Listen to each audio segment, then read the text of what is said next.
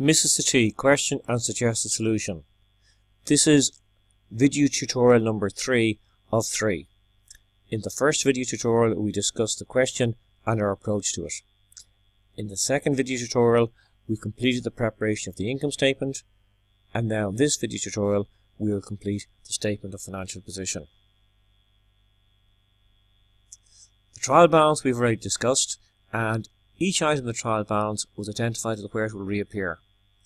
We wrote the letters FP to signify that the items will appear in the statement of financial position, and then we discussed the adjustments, and we noted that each adjustment we make will have to appear twice. Once in the income statement, which could be the trading account or the profit and loss account part of it, but then it'll have to reappear in the statement of financial position. So now what we're going to do is we're going to have a look at the statement of financial position. In the statement of financial position, we're going to start off with the non-current assets. Now the non-current assets are going to be presented in a table, and in that table we're going to have the original cost of the asset, the depreciation to date, which is up to and including the last day of this current financial year, and then that'll give us the net book value.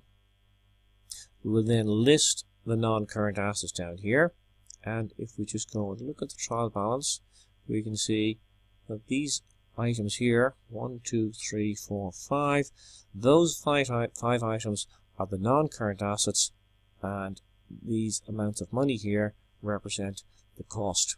So they're the items that we're going to put in. So we'll have freehold land, buildings, equipment, fixtures and fittings, and the motor vehicles. Now we're going to put in the cost, the depreciation, and the net book value. If you just go back and look at the adjustments here, we can see in the notes, freehold land and buildings are not depreciated, so the depreciation on those two non-current assets will be nil.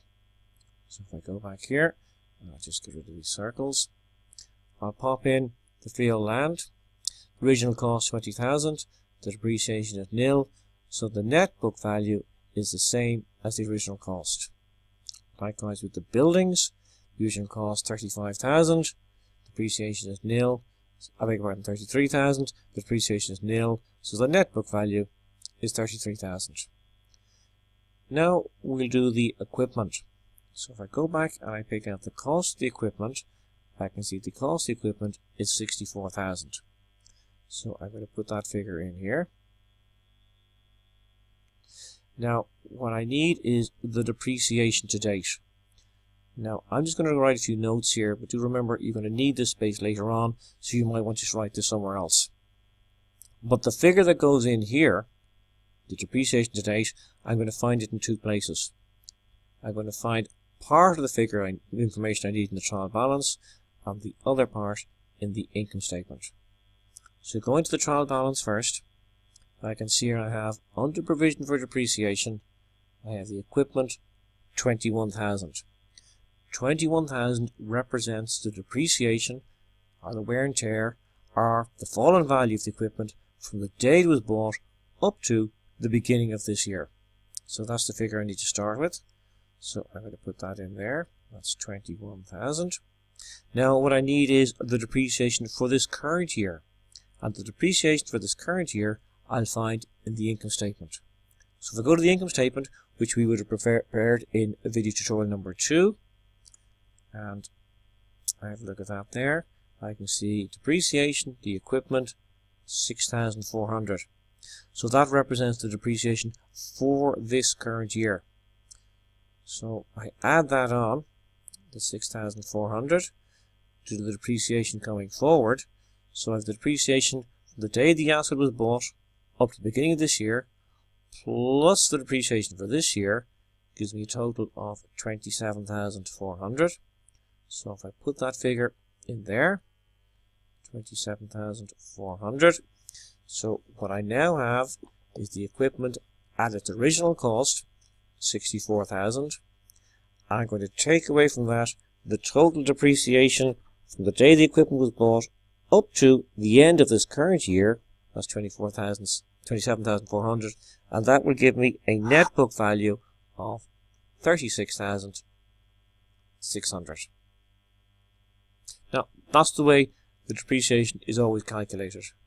You get the cost figure from the trial balance. The accumulated depreciation figure you have to work it out. You get part of the figure from the trial balance, and you get the remaining part of it from the income statement. You add them together and take this new increased figure away, so it's cost minus depreciation equals the net book value. Now what I'm going to do is I am just going to get rid of all my markings here and write in that figure. So that's what we have. Now I'm going to do the fixtures and fittings.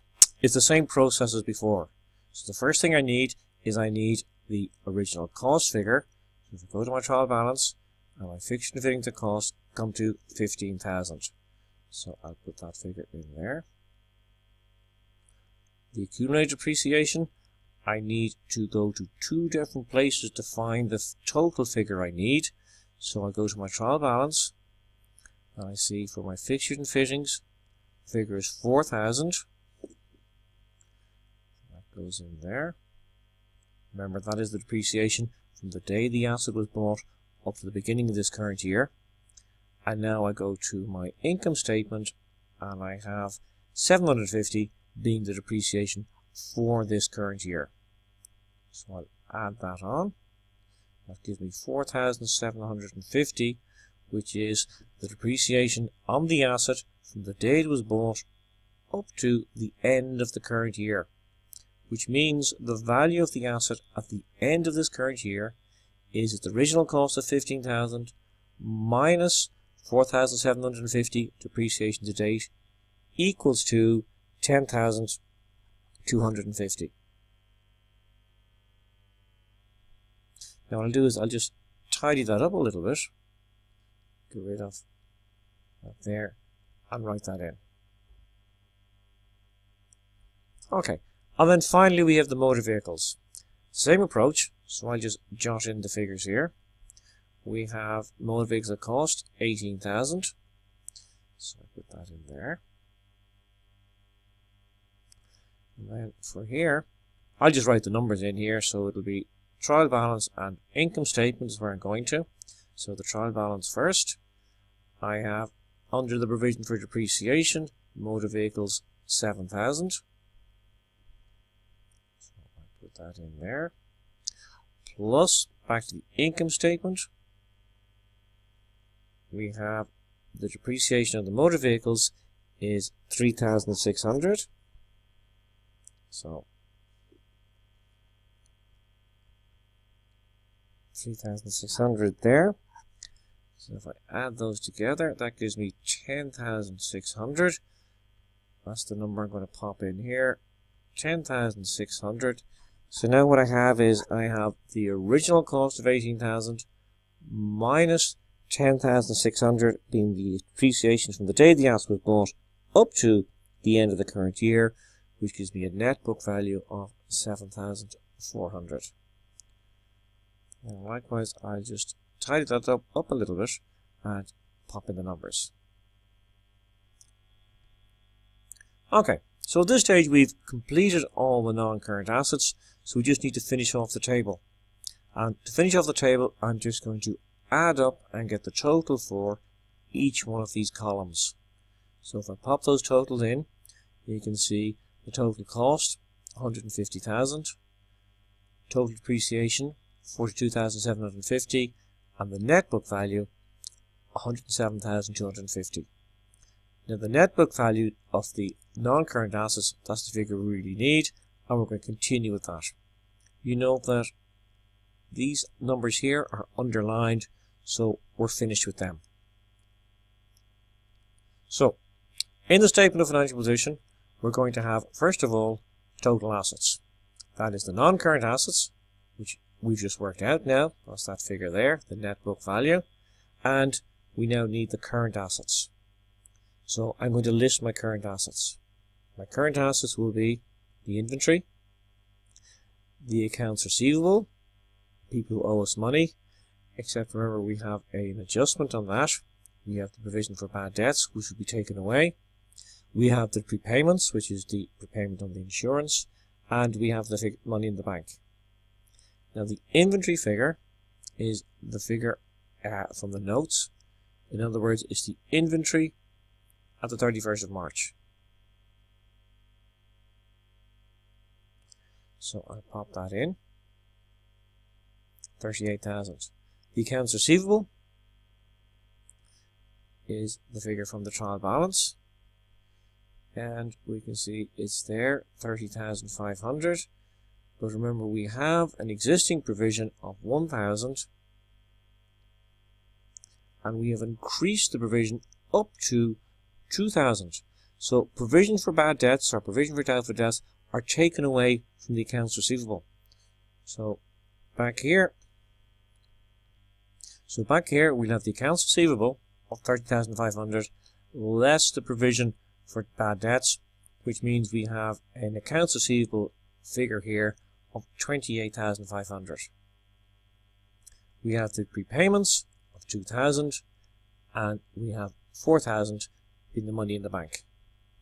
So I'm going to add up these current assets, bring them out here, line them up underneath the net book value of my non-current assets here. And when I add these together, the net book value of my non-current assets plus the current assets, I get my total asset figure of 179,750. So now I have my total asset figure, 179,750, and as we know, total assets must equal to capital plus liabilities. So the final part of the statement of financial position is to list the capital and the liabilities. So just moving on to the top of the next page, I'm going to start off with the capital and liabilities. Now we need to do a little capital account. We start off with the capital at the start of the year. So if I just go back to my trial balance, I can see that's that figure there, 100,000. So I can pop that in. And then I'm going to add onto that the net profit and take away from the drawings. And that'll give me my balance at the end of the year. So as already mentioned, the capital at the start of the year is 100,000. Now the net profit belongs to the owner. So if we go back to the income statement, we can get the net profit figure there of 49,750, which we will add on, bringing the total capital figure up to 149,750 before we take away the drawings. And then just back to the trial balance, we see the drawings figure, 8,500. So I'm going to take that away because that represents money that the owner has actually taken out of the business. So that leaves a balance at the end of the year on the capital account of 141,250. So that is the capital, and now we have the liabilities. So there are two types of liabilities. There's the non-current liabilities, which would represent long-term loans, and there's the current liabilities. Now you'll always have the accounts payable, and then you'll also have any other current liabilities such as the accruals. So that'll give us then our total capital and liabilities. So just popping those numbers in, there are no long-term liabilities, so I just put in nil. The reason I'm just simply showing this here is on quite a lot of questions there are long-term loans, i.e. non-current liabilities, so they would be inserted here. Under the current liabilities, we have, let's go back and have a look, we have the accounts payable, 33,500. So I'll pop that in there. And we have the expenses accrued. So we go back here, we can see the accrual is the 3,500 wages and salaries and 1,500 for the light and heat. So if I just add those in there, 5,000. So that's 5,000 there, that's made up of the light and heat and the wages and salaries. So I'm going to add those together and then bring them out and line them up here. So out here I now have my capital plus all my liabilities, giving me a total of 179,750. 179,750 is the total of capital and liabilities, which of course is the same as total assets. Thank you.